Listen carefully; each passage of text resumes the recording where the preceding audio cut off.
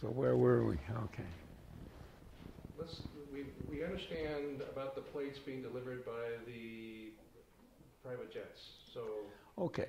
Well, if you have the information in computer form, you can send the same information out by phone to one of these devices that we made, and it can remotely generate the image that can make a plate.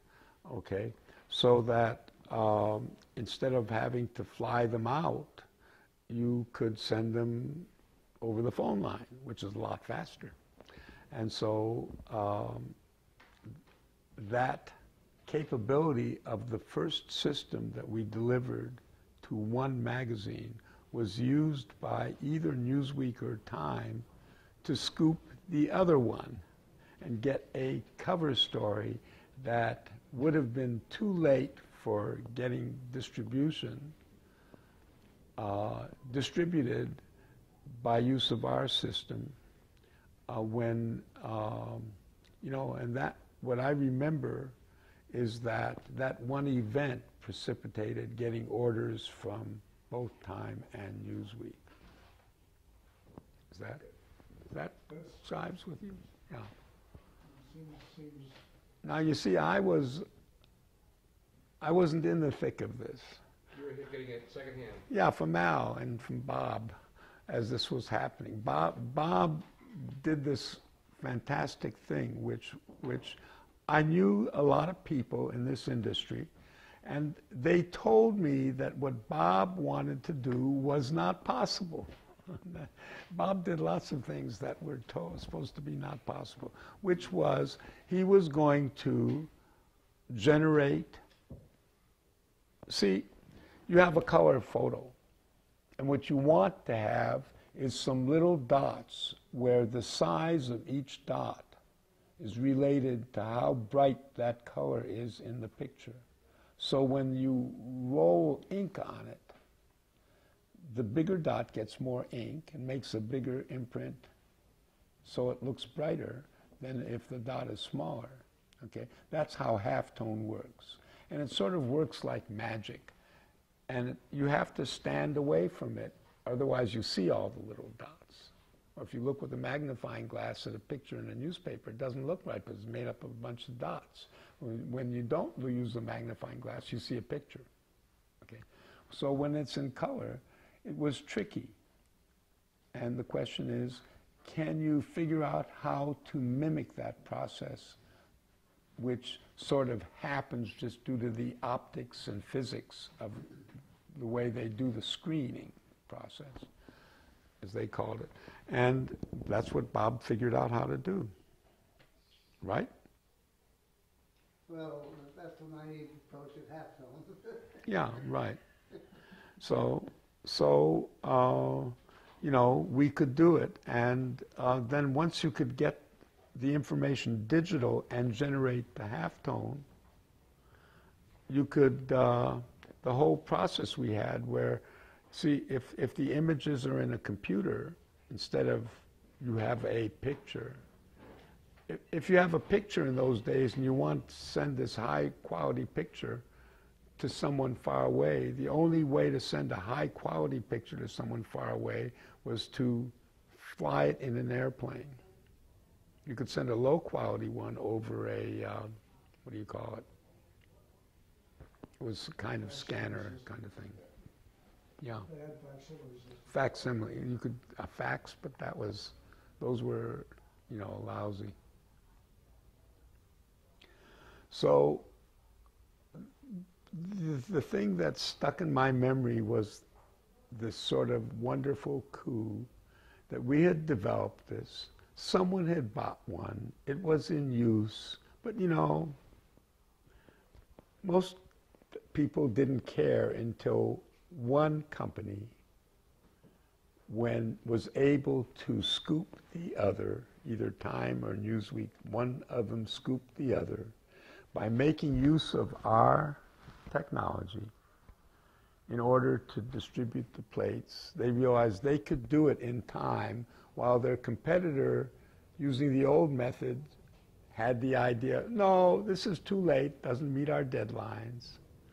So one managed to get this important story on the cover and the other didn't. Okay. So the result was both of them ended up buying systems from us. So that was a nice event. Is that better? Oh, yeah, that's good. That's good. About 3 more tries and it'll get to perfect, but I think. So you guys are going to tie that back to John and your partner, right? Yeah, Okay. and with you. Good. Okay. I realized that you were kind of watching from the outside and Al was the day-to-day, but and he told me a little bit already about the crazy movie group. From your perspective, how did you perceive the movie group, and what were your thoughts as you saw what was going on? Because, I mean, you had to notice what was happening there, Yeah. because everybody in the world was noticing. Well, first of all, I'm a kind of futurist. So it was obvious to me that you know, there would be feature-length movies that were done, you know, by being synthesized on computers, and that computers would be, that graphic approach would be making movies and so on and so forth. I mean, that was very obvious to me that would become a major factor. The technology just had to get better and better, and the main problem with computers was they had to get cheaper and they had to get faster and had to have more memory and all those things. But we all knew that was coming, because computers were on like a timetable. We knew that every 2 years they get twice as good in some sense. That from Did you know that AAA would be the one to do it? Well, why not? We were in the lead. There was nothing to stop us. And we had talented people, and we had ideas and so on. I mean, I was in the sidelines though, but I happened to, when I invented something called the billiard ball model, I was by then a professor at MIT. And I had invented something called a conservative logic gate. And at MIT, my work on that stuff, which I did when I was a visitor at Caltech, met with a kind of unhappy reception. They didn't like it. And one professor wrote a paper claiming that my work was, you know, violated the laws of physics, and so, you know, it was nonsense in some sense. And he was a good guy, and I knew him, and he wrote this very nasty paper saying that my ideas violated the second law of thermodynamics and blah, blah, blah, and then therefore you couldn't compute anything with those methods. So I came up with I decided I have to come up with something that is more convincing. So I did. I came up with a way to show that with a billiard ball model of computation, where you have billiard balls, and by bumping into each other, they can do anything a computer can do. This is theoretical billiard balls, not real ones. But, you know, 2 balls come and collide, or 1 ball goes without colliding. Okay? So the point is, if you say 1 ball goes this way, it starts here and goes there, or 1 ball starts here and goes there, or if you have 2 balls and they collide, they take different paths because the balls have a size.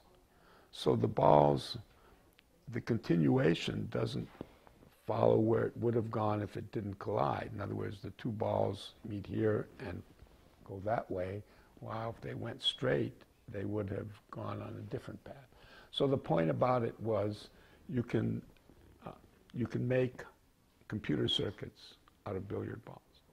And I'm trying to think of a way to convince people to do that, to understand that, because they were being very dense. And I would say, this is obvious, and they'd say, you're just crackpot, it can't be true. So I went to Triple I and I said, you got to make a movie for me. And it's this billiard ball model and you have to simulate. And they made this great movie. I have a 16 millimeter copy of it. And they did this beautiful job and they showed a billiard ball logic system that I'd specified in operation. And it's just beautiful. These beautiful balls go along, collide, and bounce off each other and doing just the right thing. And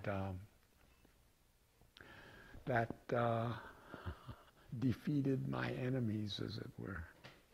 That 16 millimeter film has got to be. And what year was that in? That, I know what year that was. That was 1975, when the billiard ball film was made, I think, 1975. And it was monochromatic or color? Or Color. Full color raster? Raster, no raster. Oh. This is the FR80. Yeah, it's not a raster. The FR80 was a point plotter, although it could do a lot of points very fast, but not a raster. You want to mention the specs of an FR80? How's that? The specs of an FR80? Guys, I'm gonna have to excuse myself. It's, I'll see you tomorrow. Okay.